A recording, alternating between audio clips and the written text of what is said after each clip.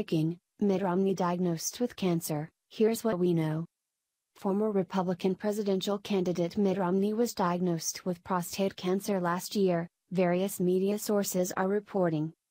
The diagnosis was made earlier this year, and Romney underwent surgery this past summer, it was revealed. Doctors have deemed the surgery a success, and the prognosis is good. Although Romney has been given a good prognosis, it is unclear if the cancer treatments will derail any plans for him to run for the Senate in Utah. Orrin Hatch is retiring, and Romney, who served as governor of Massachusetts before running for president, was considered a favorite to run for the seat. Rmney raised the ire of then-candidate Donald Trump by questioning his conservatism and ability to lead.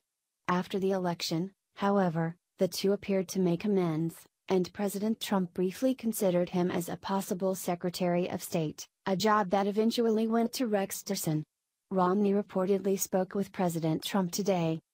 Here is the original report from Fox 13 Now. Former GOP presidential nominee Mitt Romney was treated for prostate cancer over the summer, a source close to Romney told CNN Monday. He was treated surgically by Dr. Thomas Loring at UC Irvine Hospital in California, the source said. His prognosis is good, he was successfully treated.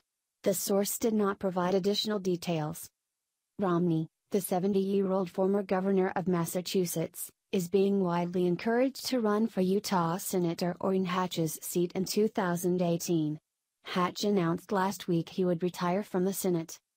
Romney spoke to President Donald Trump over the phone Thursday, a White House official confirmed to CNN. Details of their conversation have not been released. Romney himself has not made a public statement since the story broke. Our prayers are with Gov. Romney and his family.